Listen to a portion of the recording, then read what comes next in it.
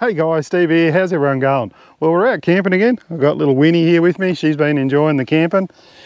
And we're at Gameri Bush Camp. I've been here before. I have another video on this place, so I might leave a link in the description so you can check it out and have a look around.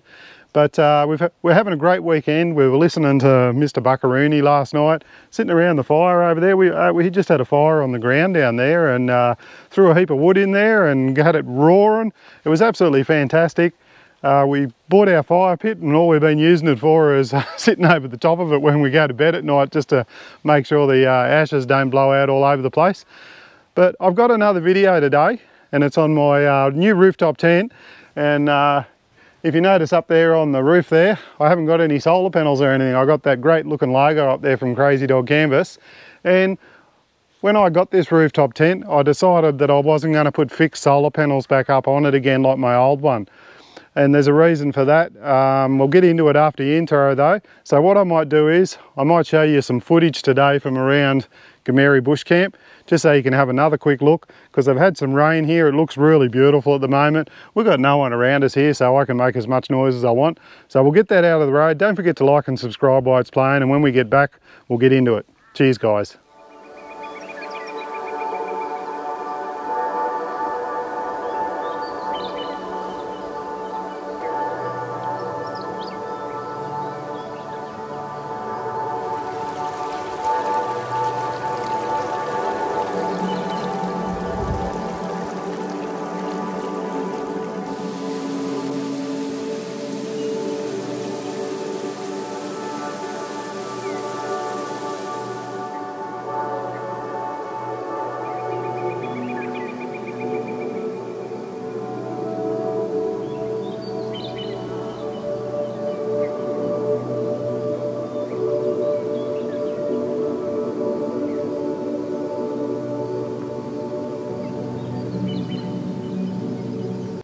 Okay guys, welcome back. Well, I hope you enjoyed that little bit of intro. So let's get these solar panels out. So I've bought foldable solar panels.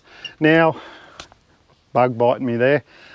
You would have known that I had my kick-ass solar panels. I still have those. I've got the 200 watt kick-ass solar panels, but I've decided to change to a different type.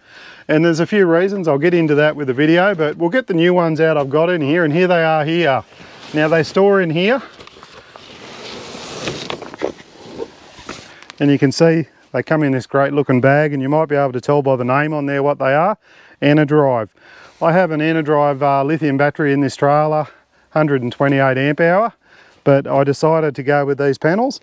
So I might head over here, I might get them out of the bag, set them all up, show you what's in the bag, and go through them all with you, eh? Cheers guys, let's head around there. Okay guys, we're over here. Comes in this great little bag like I was saying there before. It's like a, no, it's not canvas, but it's like a sewn sort of ripstop sort of material. Probably polyester or something like that, but it's quite tough, it's quite good. And the reason I went with these solar panels is, with my other trailer, you always were parking, you know, or trying to park somewhere out in the sun all the time, so that you could get the sun on the solar panels on the roof of the trailer, and you had to always park the trailer facing a certain direction. Now I don't have to worry about that. I can find the nicest spot, whether it's in the shade, in the sun, but you know, get the trailer pointing where I want it, and then I can put the solar panels out in the sun wherever I want to put those. So I can run 10 meters of cable or longer if I want to, and still get my battery charged. But I don't have to be worrying about where I'm going to park my trailer all the time, you know, in the right direction, out in the sun. It's just, it was just a pain. So I had the opportunity to do this because I sold the other one. So I thought I'll have a look around, and I come across these panels. I bought them in Brisbane off Drifter. They were stocking them at the time. I don't know whether they still stock them, but I got them off them, and they're S.A.W, which sort of suited my purposes, because having the S.A.W lithium battery in my trailer, I know how good it is, and I thought I'd go with these panels and give them a go now. I'll get them out. So in the bag, you can hopefully you can see here, the bag is not actually the size of the panels. They're not that big. There's a compartment in the other end here with all the cords. So you get your 5 metres of 6mm cable cord. It did have 2 red plugs on it, and the reason they do that is there's no solar controller on these panels. They're just straight, you know, your 19 volt or 20 volt I think they put out at maximum straight out of the panel. The reason they do that, Enerdrive say that they found that a lot of people have their own solar controller built into their trailers, and why pay for a solar controller on a panel when you don't need it? If you need one, you can buy one off them and plug that into these panels before you plug it into your battery system. I think that's, you know, a pretty smart idea, because how often do you buy panels and they've got a solar controller stuck to them and you're only paying for something that you really don't ever use? So the only thing I had to do, I'll show you on this cord. It did come with 2 red Anderson plugs. The grey doesn't plug into the red, it's a different size, and the reason they do that is so you don't accidentally plug this panel straight into a battery and wreck it, you know, without having a solar controller on it to reduce the voltage. So I just changed one of the Anderson plugs over on the end, and we'll get the panel out. Now also in this bag I've got an extra cord in here which I carry around. I also have, you got with it was the little alligator clips with an Anderson plug on there in case you do want to connect it to a battery. And they did give you a couple of extra little cords here if you need to hook them to a solar controller or something like that. Now I think one of these is the red plug that I took off that other cord. I just stuck it on back on here. I think there was a grey one on one of these, so you had a grey and a red. So you get those in there as well. We'll pull the panel out and we'll have a look at it, throw that away. So here they are here. We'll look at the front first. Now you got the Enerdrive name on there. Now you got one of the little legs on there with the Velcro with the little strapping. So I'll just stand that up there so you can see it come out, and that holds the panel up when you got them all folded out. They're all got the same leg on there. You can see the other one here on the other side. That's really smart. I think if you remember when I did my iTech World little solar generator station that they called it, they had a little set of 100-watt panels that come with it, and they had these little legs on the back like that as well, but they had these little clips that you had to clip on there and clip on there, and I said that was a pain in the butt. Why can't you just sew a bit of bloody strap in between there and put a bit of Velcro on it? Enerdrive have done that. Obviously they would have come up with that before I said it, but you know, it's just a smarter idea. You haven't got all these little parts to lose. So on the other side, you've got the input. So like I said, there's no regulator on this. You just plug your red Anderson plug into the bottom here. Pull these legs out.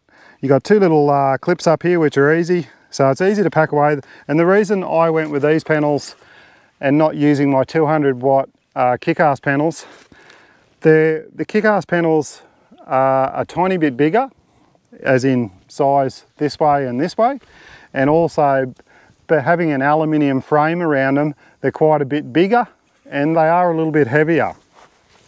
Not a lot in it. I don't know the exact weight of these, but have a look at that. I'll hold those up to the lens there.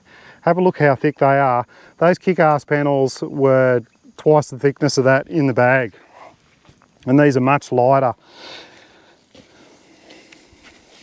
So we'll fold them out here the right way up. I've got them upside down there. I've got to remember the little red cord pokes up when you fold them out, and get them the right way around.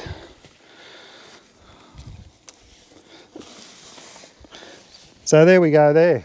You got your 4 panels. We'll just kick that cord out of the road. We'll fold the legs down. You just go along, unzip all the Velcro, which is quite easy. And you can see, like I said, with those other panels, you had those little clips you had to put on. Now all you got to do is get your little red Anderson plug, because it's got the red one on the back of the panel here. Clip that in. I've got an extension cord already here, plugged in. Plug that in, and I'm ready to start generating power. It's probably going into the trailer there now. I'll see if I can get onto my phone app for my battery, because my Enerdrive battery has got a built-in BMS that you can track it with an app, and we'll have a look and see what it's doing, eh? I'm hoping to have an app like this I can put on my new battery, my S.A.W battery in the back of the car soon too, because it's just so much better than having to run around to the back of the trailer all the time. So it's just hooking in now. Now these are fiberglass, extra hard, so if you get a little bit of shade on one, it doesn't matter, you'll still get a pretty good voltage into your trailer.